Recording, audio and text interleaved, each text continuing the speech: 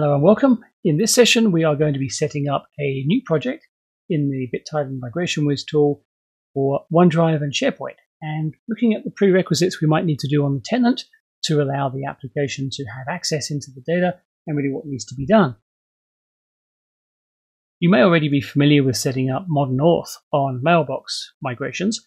For OneDrive and SharePoint, we don't need to do the modern auth. We actually use application permissions based directly into M365, so I'm going to show you how to do that. But why I bring that up is that there is some requirements around MFA. So that service account that we use, so in our little example here, we have our MigrationWiz test service account set up. We have made sure that MFA is not enabled on that one and the security defaults are turned off in the tenant. So that's all good. But there's a few things we need to do. So let me take you through those as we go through and create this project. And one of the things for the service account is it does not need to be an admin, and it does not need to have a license applied to it either. If it does have a license and it does have admin, well, that's fine. You can go ahead with that, but it doesn't actually require it. So before we actually go ahead and hit the create project, what I want to show you is that if you look at the help center, and if I scroll up to the top of this one, you can see where it's come from. So formal migration, the OneDrive and SharePoint migrations, and the migration planning. The part we want to look at is just down here a little bit, talking about the source and destination permissions. So I'm going to run through these, but this is where we grab the link from, which I'm about to show you. We're going to go and grab this link address from here, copy that, and I'm going to paste it into a fresh window here,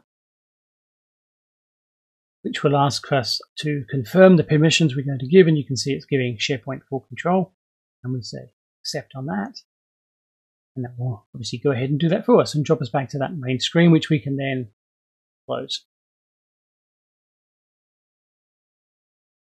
And what we can do here is we can go into the Azure Active Directory, and what we should find is if we have a look at the applications, let's have a look. Those apps, and you can see there it is there. That's the one we've just added. So later on, if you want to remove that, or once the migration is complete, you can go in and you can dig that out there. But that's where you find it if you want to go looking for it. But the next step is we need to go back to our admin console here, and we're going to go into the groups. We need to add a security group for MigrationWiz. So I'm going to go and add a group, and it will be security, and it just needs to be called MigrationWiz, no space in there, just that.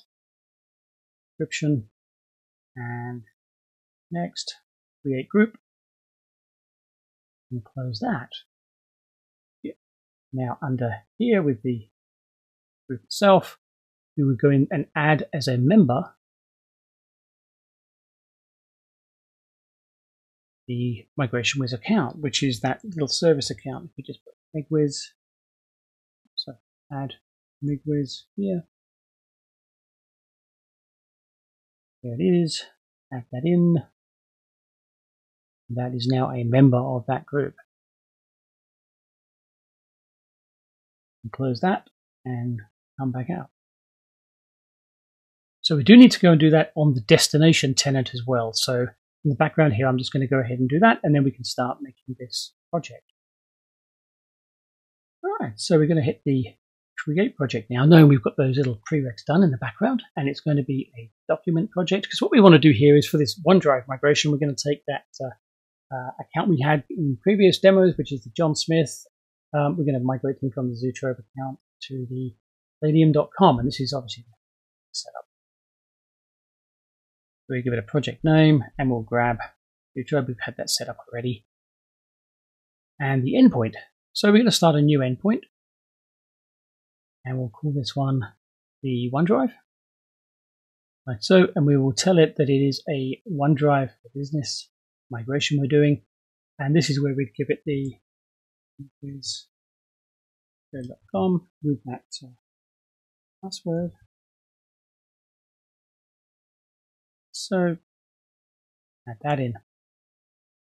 Next step, same thing, we'll do new endpoint, and that's going to be on the destination side.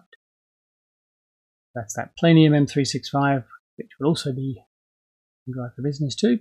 You can see we've got some different options here, but we're going to choose this top one, which is the full version, document permission, versions and metadata, which is good.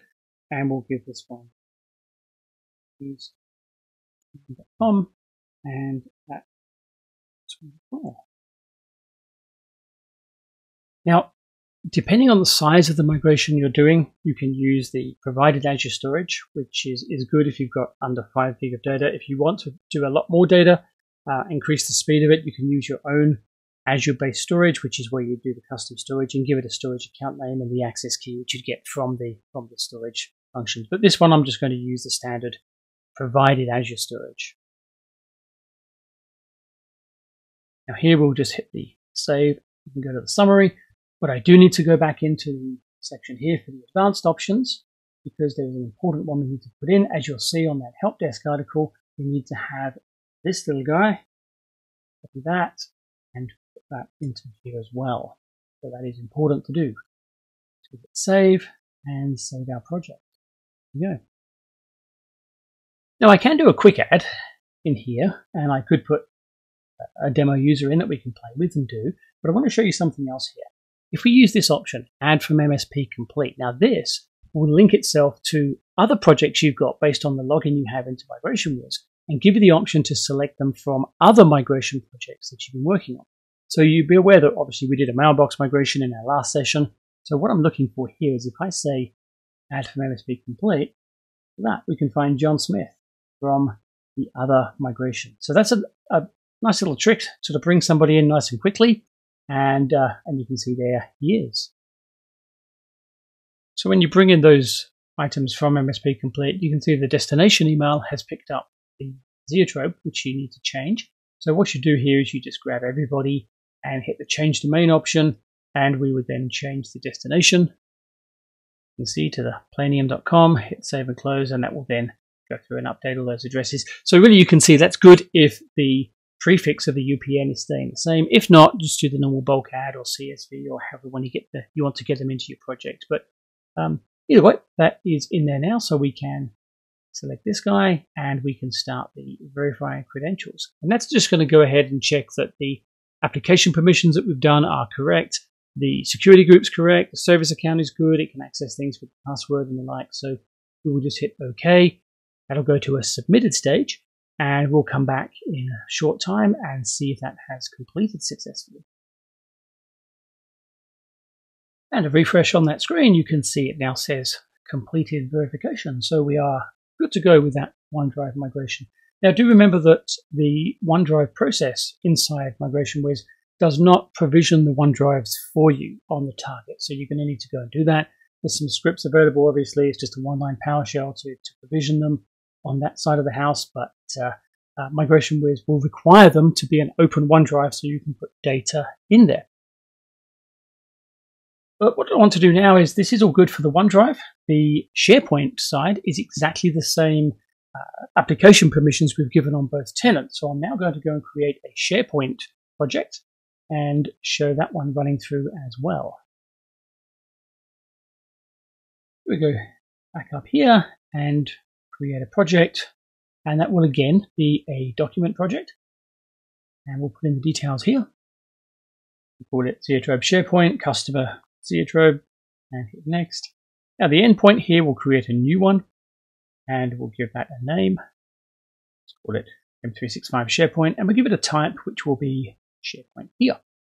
Now for the URL, that is going to be the tenant name along with the SharePoint.com. So that is important to get that right. So that will be Zoetrope.SharePoint.com. And then our MigrationWiz.com. Password, obviously. So add that in. That'll go ahead. Our next step is to define the endpoint on the target tenant. We'll do a new one as well and give that a name, which will be the Planium SharePoint, and that will be SharePoint Online as the target. And here, once again, very, very similar. We give it, which will be slightly different. This is the name of that tenant, and obviously, MigrationWiz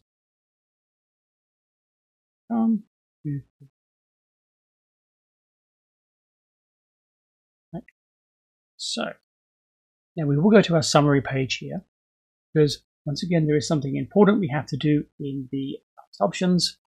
So go through, we'll go in here,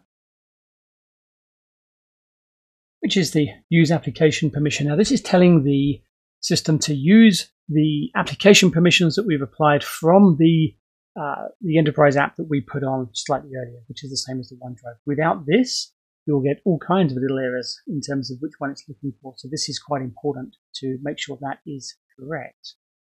We'll hit save there. And we'll save the project and come in, and obviously we get a blank screen as normal. Now I should add here as well, it's important that that MigrationWiz service account has access into the SharePoint sites too. It's good to have them as a SharePoint administrator. That's always a nice thing to put in, because what it will allow us to do is auto-discover. So you can see here, we can hit discover, save typing in the names or bringing them in somewhere else. We just hit start auto-discover, and it will go and look at all the SharePoint sites that exist in that tenant and bring them up for us. And this really is the first test we can do to make sure that everything is good in terms of service accounts and the like, because if that completes fine with no errors, obviously it has access into those SharePoint items. It's found 9, so I'm just going to say yes, we'll import those in.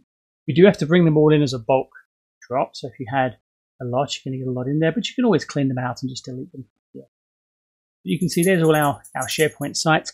The one I'm interested in just doing a test with is this one here, testing site shared documents, which is a small one, and you can see if I go to the SharePoint Admin Center, you can see there it is there. It's only got a couple of files in it, but it's worthwhile for testing. It's been created on the target tenant as well, so it lives there as well.